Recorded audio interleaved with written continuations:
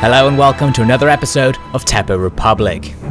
On the last episode, we finally ambushed the second of the two Yonago armies that had been invading Umi. Takehisa's army engaged them in a close and bloody battle on a misty morning and managed to eradicate them with superior use of artillery and cavalry, despite the enemy's fire rocket advantage, which they made good use of. Then the Edo forces attacked in North Shinano but were ambushed before they reached the castle. The ambush teamed up the forces of Tanenao and Kodama into one army that roundly destroyed the Edo force with its massive artillery advantage and an impenetrable firing line that the enemy just couldn't get around.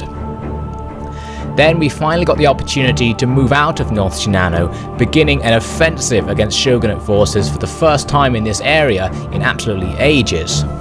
The Sado forces landed forces in Echu and ran towards Hida. That's going to be something for Takamichi to deal with in the near future. Takayuki then attacked the Takasuki clan in Haruma, trying to end the feud between our warring families. We attacked the castle. We had only a small advantage, but we utilized artillery and snipers to completely eradicate the enemy force before we actually made our attack. So in the end, it was a completely one-sided assault. Now let's continue.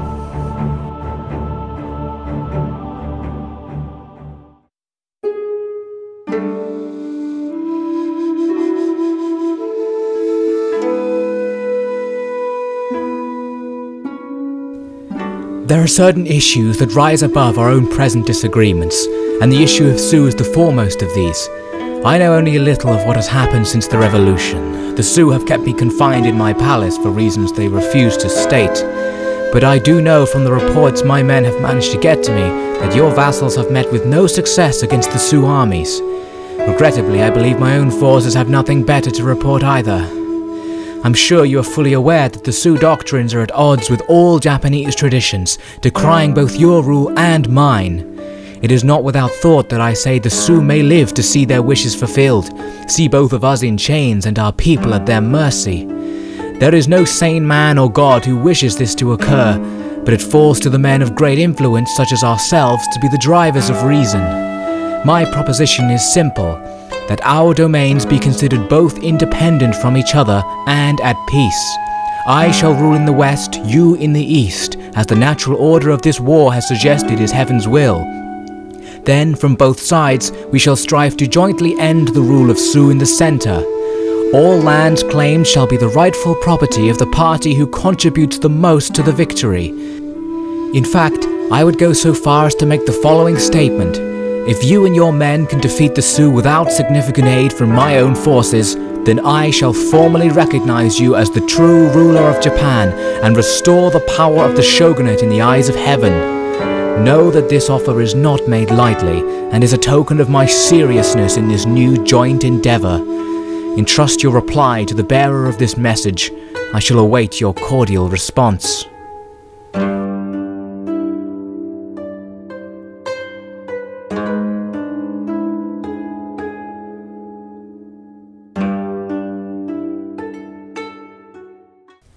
We're looking at the battle results from Takamichi's attack on Haruma province, and they're pretty damn good. Just over 100 casualties, many of which were friendly fire apparently, and thousands of enemy casualties. The castle taken, not entirely intact of course, because we destroyed it with our artillery so much, so we are going to have to spend a fair bit of money getting it back up to snuff, but still a good enough place to capture, especially because there are no enemy armies in the area. It looks like we've got some time to set up more defences before enemy forces arrive to attempt to retake it. The Takasuki can only attack from the south now, which is a bit awkward. They have these forces down here which can attack either Haruma or Setsu, so in some ways this is a dangerous place to defend.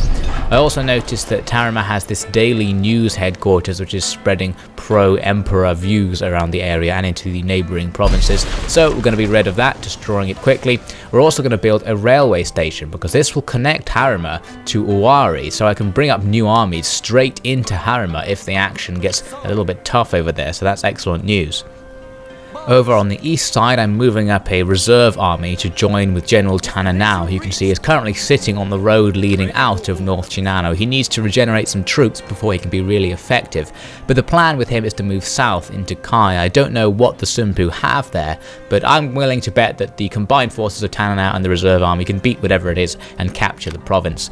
You can also see the Nagoka have moved up a single regiment, which is now hanging around in North Shinano. It's actually their daimyo. Because Kodama is standing right by, I've got an opportunity to take him out. The plan for Kodama in general is to hang around North Shinano. First, we're going to wipe out this daimyo. I have no idea what he was attempting to do, and I almost felt bad actually attacking him, but I knew that if I didn't attack him and just let him walk around, he would probably go and just slightly damage the farms, which unfortunately entirely removes the bonuses from having those farms, the economic bonuses, and causes public order problems, so really, I can't be allowing even a single weak enemy regiment wandering around. The other upside to defeating them is that Kodama levels up. Excellent news. So yes, the plan with Kodama is to defend against potential attacks from the north and east, which I am still convinced are going to come, so I'm not really willing to abandon North Shinano fully quite yet. It's just going to be Tanenao leaving for now. Now, the issue to sort out in Etchu is that the Sado forces, who landed a while ago, are moving straight into Hida, just like the last Sado army to attack did, and Takamichi is going to have to chase them down and challenge them to battle, just like he did last time. The Sado army is quite well balanced. Again, just like their previous army, it seems the Sado have an ability to produce well balanced armies unlike many of the other clans. You can see it's a nice mix of cavalry, melee forces and line infantry. Some sort of weird line infantry, but still actually in theory more powerful than ours, but ours are more trained and have superior weaponry, so we actually do have the line battling advantage. So let's head down to the battlefield and see what Takamichi can do about these forces. I am here for two reasons.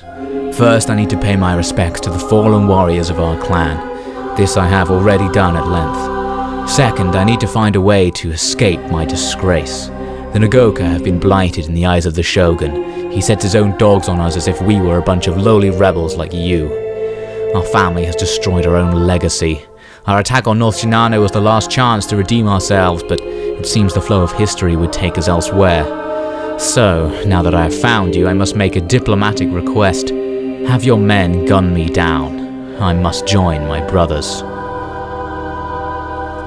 Takamichi is taking up position on this hill. We deployed slightly behind it, so I had to start off by running up the hill and then taking up a position on the face, looking out over the enemy's advance, which is currently right on the other side of the map. In range of artillery already though, but unfortunately there's a slight hill blocking the artillery's line of sight, so we can't see the majority of the enemy's army from the artillery position at the moment. So for now they're just firing at these flanking units that are coming around the side of the hill and these cavalry, and firing extremely inaccurately, as you can see, not actually getting any casualties for now. So let's have a quick look at Takamichi's formation. It's a standard line infantry line right in the front, and behind it we have a few groups of melee units who themselves are mostly behind sharpshooters. The sharpshooters forming a second line to look out over the top of our line infantry for when the enemy line battle gets started.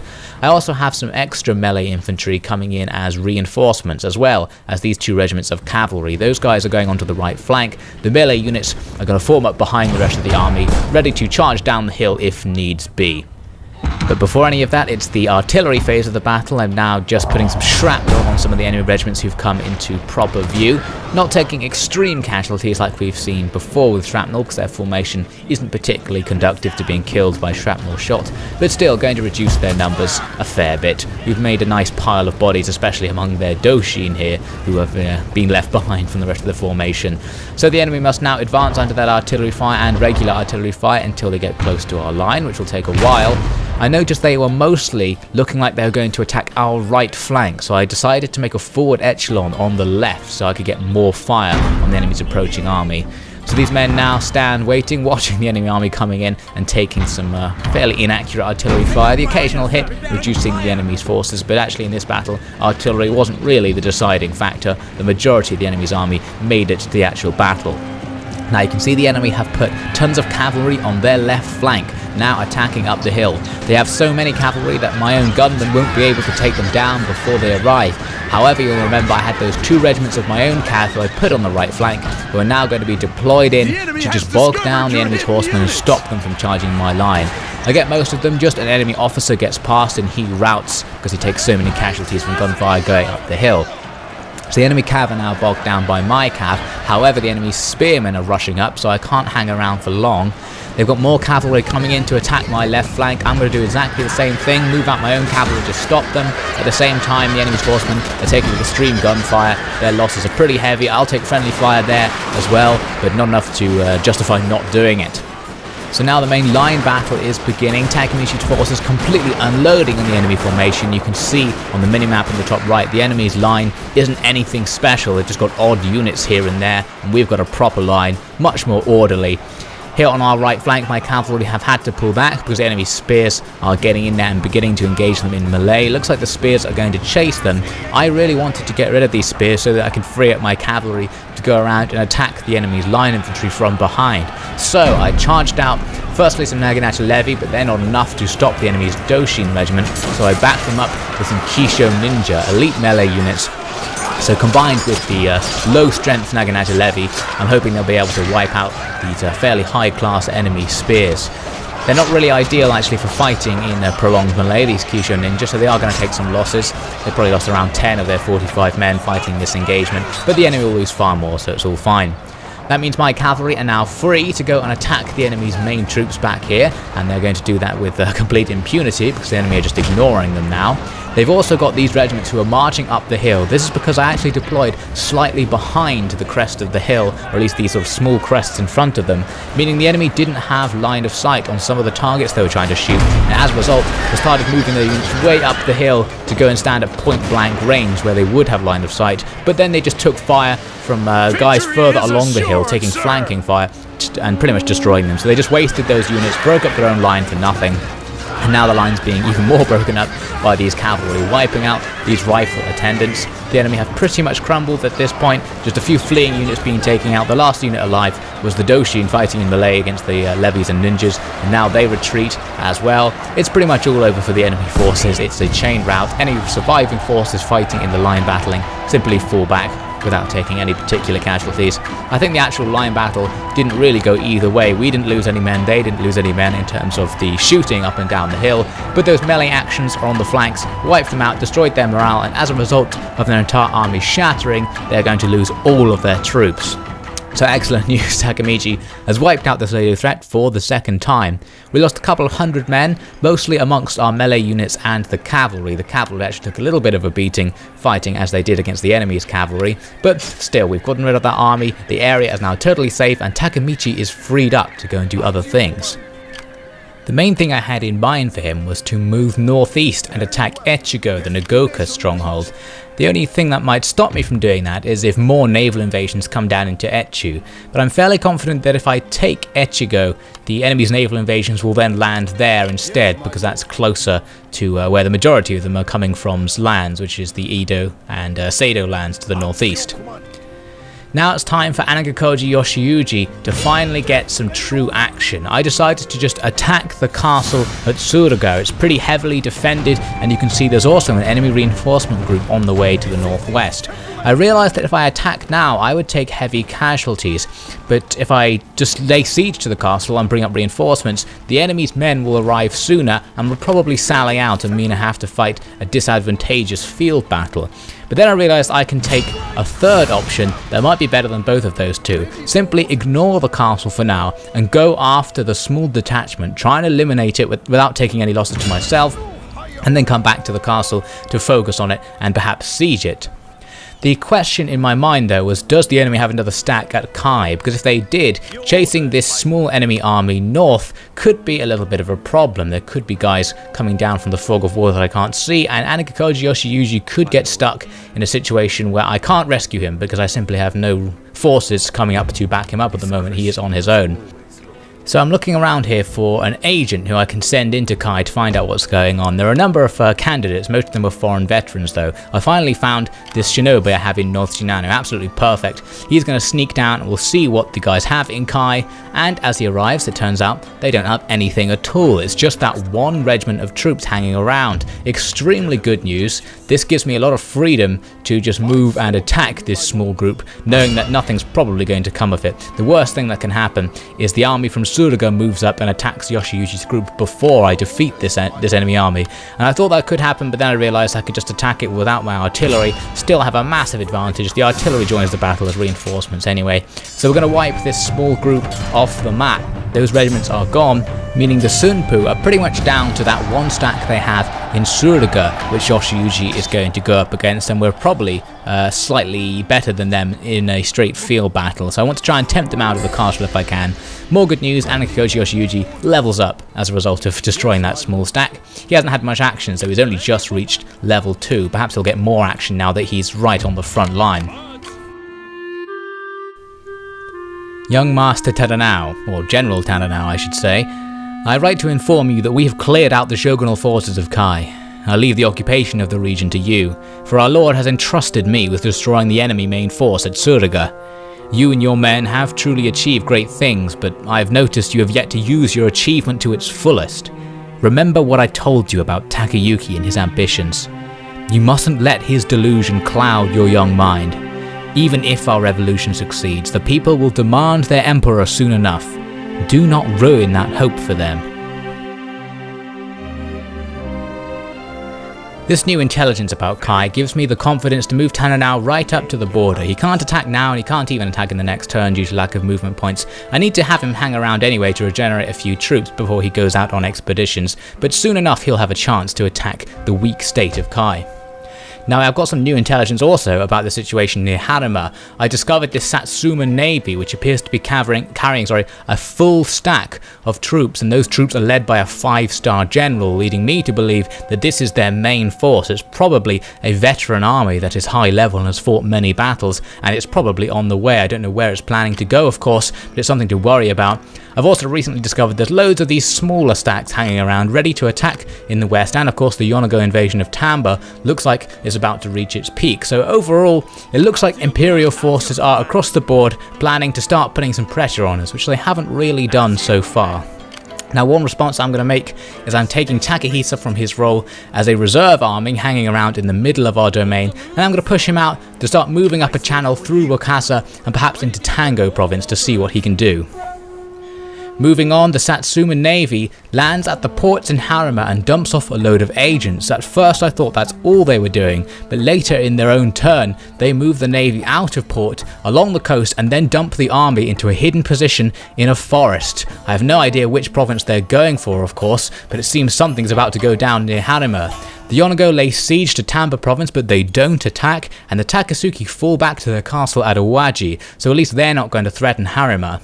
Now the Sunpu send a geisha to go and attempt to enchant the 2 regiments of parrot guns hanging around near Yoshiuji's forces. Luckily they fail. Then they send the 1 regiment they have guarding Kai up north. I guess they didn't know about Tanenao's force. Tanenao manages to ambush this single regiment, and we're going to take this opportunity to further weaken the Sunpu. That's going to make it even easier for us to take Kai, 1 less regiment to worry about, and even better news, Tanenao levels up as a result of defeating that regiment, so it was very kind of the Sunpu to feed me that experience, thank you very much. But then their main force at Tsuruga rushes out and attacks the 2 parrot guns. I bet they thought they were going to win a sure victory, but Yoshiuji's army in hiding appears from the forest to reinforce, meaning that actually it's going to be a balanced fight. If I can link up Yoshiuji with his parrot guns and set up a nice defensive position, the enemy will have no choice but to break upon my lines, and with any luck I can rout them entirely, and then of course the capturing of Tsuruga and the defeat of the Sunpu clan will be within reach. It's a dark and dingy battlefield, and it's raining, a situation that suits the enemy much more than it does us. To begin with, I have only my parrot guns deployed, but you can see the entire map is covered in trees, which obstructs the line of sight of these parrot guns, and some of the shells hit trees before they reach their targets, which reduces the effectiveness of artillery overall. However, I still managed to get some shrapnel shot off in the beginning, dealing some pretty significant casualties to a couple of the regiments who get hit by that shrapnel. The enemy too have plenty of their own artillery, and of course they're going to have the same problem as I have. The trees are going to block both sides. So overall this battle isn't going to be decided so much by artillery like a lot of previous battles have. So my first priority is to bring in all of the reinforcements and get them set up on the hill with a formation ready to receive the enemy's attack. The enemy are charging right at us. They have an army that is most suited to a frontal assault using melee units, so they're going to rush in, try and hope that the rain impairs my ability to gun them down as they come in and engage me in melee. I have a few of my own melee units who I'm putting behind my main firing line, ready to charge out once the enemy get close. Here are some of the enemy's artillery pieces that I mentioned. They have absolutely loads of these 6-pounder light guns. Now, even though they have quite a lot of them, I wasn't too worried because 6-pounder light guns are very inaccurate and they can't arc very high when they fire, which means the trees are really blocking their line of sight. They can't fire over the top of them, which means most of these guys, even though it says they're firing on the tooltip, they're not actually doing anything because their line of sight is blocked by these trees. So the enemy's artillery advantage has been pretty much knocked out entirely, which is absolutely perfect. Now a little bit later, the enemy are making their way up the small hill towards my line, stopping to cheer, taking more bullets in the process. You can see they're leading with their melee units, who of course are being gradually sniped by my guys, not as much as they would be if it wasn't raining, but still the rate of fire is pretty good, especially because our men are highly trained. Here on my right flank we have some US Marines in the line who will be firing extremely quickly and extremely accurately at the enemy's advancing forces, but you can see they don't really have proper line of sight. So in some ways, the poor line of sight is being countered by my good accuracy, meaning that overall it's just an average attack we're making on the enemy's front line. The enemy's cavalry advanced to try and attack our main line, a good move, but of course I can charge out my spears to receive them. We stop their general and then we stop these light cavalry with ease. They're going to be cut down in combat with the spearmen. The problem is that the enemy's heavy melee infantry are then going to come in and engage the spearmen, which could be problematic. Now you can see I formed an echelon on my left flank, advancing around the enemy's flank. The enemy turns to charge it. I realised that they would probably reach it quite easily and break through, so I charged out some reserve spears to meet the enemy's Ronin, and this actually went way better than I thought it would. I assumed the Ronin would simply cut through my spears and continue their charge, but in fact my spears did the opposite. We pushed the Ronin right back, and now I've got them locked in combat. I was really hoping these gunmen would fire into the flanks of the enemy units, but you can see they're kind of busy just standing around, not really doing anything. Carbine infantry do have a tendency to glitch out. These line infantry aren't doing any better, actually. A few of the enemy's artillery shells are now finally coming in. So they've been moving their artillery around and have finally found a bit of line of sight. We still don't have proper line of sight over the enemy's infantry, but many of them are now falling back after spending a little time engaging with our melee forces. I'm pulling the melee forces back where I can to get them out of the way so that my guys can just pursue by fire the remaining enemy soldiers. I'm not really bothered about chasing them. As long as they shatter and don't look like they're going to come back, I'm not going to bother slaughtering them. Some of the enemy's line infantry are still fighting with us, but of course their line infantry have the same downsides as mine because of the terrain and the weather, so nothing's really going to happen on that front. They'll fall back soon enough. Now while all this was going on, I've got these cavalry to go right around the enemy's army and take out their artillery. They didn't really leave anything behind to protect these artillery pieces, so they are going to be really at the mercy of these cavalry. We've got quite a lot of them, that's the only advantage. It's going to take me a while to take them all out, but slowly but surely they're going down. I do have this one unit of Doshin chasing down some enemy units. I was trying to use this unit to get around the back of the enemy army and then attack their line infantry from behind, but the line infantry routed before I could get in a position to do that just from taking the gradual fire from my line, especially the sharpshooters who are slightly behind my line, who fare better in this poor weather and with the difficult line of sight. So a little bit later on, we've destroyed all of their artillery. One unit of Parrot guns remained, but I hit them with some shrapnel shot, and that caused them to rout. So in the end, it was a decisive victory. Our line was very much unviolated by the enemy forces. Just a little bit of light line battling was the only real source of casualties, plus casualties among the men sent out to fight in melee. But clearly, it wasn't enough. The Sunpu forces are really on the back foot now. They're pretty much doomed. Noble lords of the Sunpu domain, for too long have our messages gone ignored, and now the price for this mistake has been paid. You have learned the same lesson learned 100 times over, that the Sioux cannot be resisted by military force. If you truly wish to stop the revolution, stop the changes the Sioux are bringing, then it is not by means of war you will succeed. The Sioux doctrine is a manifestation of the people's will. To change the doctrine, you must first win the support of the people. This bloody and futile war does nothing to achieve that goal. Simply put, the only way forward from here is surrender. Here are the battle results. You can see we lost about 250 men, the enemy losing over 2,000, and we also captured 3 regiments of those light guns that I was so lampooning in the battle. Well, they'll perhaps come to some use as the siege of Suruga is about to take place, and having artillery is of course going to be useful for that. So the Sunpu are pretty much gone. Let's move on into the next turn. I had a whole bunch of bad news I had to hack through. One piece in particular is that one of my agents has been wounded over in Harima. If I hack through the rest of this bad news, I'll be able to see what it's actually talking about. Quite a lot of bad news today. The good news though is that it's now summer, which improves the replenishment rate of troops, meaning campaigning is a little bit easier. The agent in question is this enemy ninja who has taken out one of my foreign veterans who was training Takayuki's forces. Luckily it was only a wound. Luckily I also had a ninja hanging around in the same province. I wanted to take some revenge by attempting to assassinate the enemy's ninja. You might also have noticed that the enemy Ishinishi who was sitting next to the province was attempting to incite a rebellion, but luckily failed. We managed to wound that ninja, but he'll be back, but so will our veteran, so both sides didn't really lose anything in this tit-for-tat agent engagement. Now we've got the Satsuma army to worry about. It's sitting on the coast. It looks pretty good. It's got some high-level units and with upgrades, as I suspected it might. So the question is it going to go for Harima or is it going to go for Setsu? I suspected it was going to go for Setsu just because it's facing that direction. But I'm still going to prepare for the situation where it might go for Harima by preparing some defenses here. What I'm going to do is try and pull as many units out of the castle that I don't need to be in there during a siege assault, just so they can come in as reinforcements instead, and I'll spawn garrison units to replace them, essentially increasing the size of my army without having to do anything. And I'm also going to put those guys behind the castle, trying to be off angle from the enemy's attack direction so they don't get attacked as they make their way towards the castle once the battle starts. But of course if they attack Setsu, that would also be a problem and all of those preparations won't have helped at all. But luckily I had a reinforcement army currently moving up to support Takayuki, who is about to arrive in Setsu. So I can simply continue to move them up. The enemy will take at least 2 turns to reach Setsu, so I'll easily have time to prepare defenses there if that is their target. So it's all good stuff. Now back over in Suruga, it's time to seal the deal. I decided to move Yoshiuji's forces up to besiege the castle. The balance bar wasn't hugely in our favour, so I didn't want to do a quick auto-resolve and suffer casualties, especially because I don't expect anyone to come and reinforce this castle. So I'll simply wait until next turn, then I can move up all of those artillery pieces to support the attack, and I'll have a much better time. The Sunpu are also on the back foot in Kai, and it's time for me to press that advantage. Tanenao is going to leave all of his artillery behind to give himself enough movement points to strike right from the border all the way to the capital of Kai, and we'll go right into the attack. The balance bar was sufficiently in my favour this time that I was comfortable just letting the auto-resolve decide the result, and we're not going to take that many casualties. Tanenao does need to hang around and replenish troops anyway, because you can see he's not even at full strength. It was a very acceptable battle, a heroic victory in fact from the auto-resolve, better than expected. Kai is captured, meaning the Sunpu are now completely on the edge.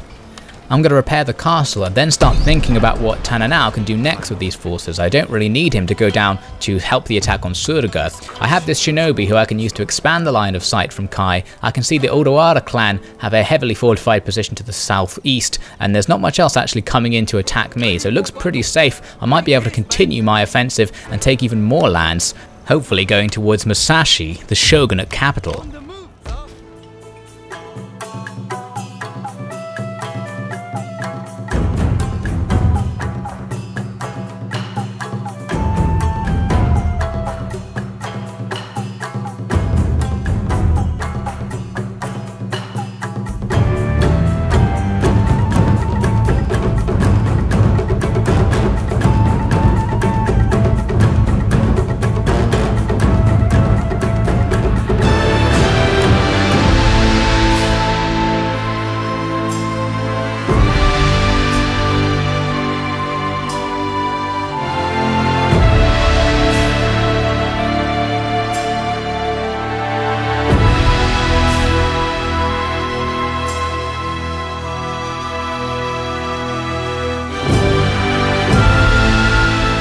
So that's all for now. We'll be resisting Imperial invasion and trying to press our advantage against the Shogunate next time on Teppou Republic.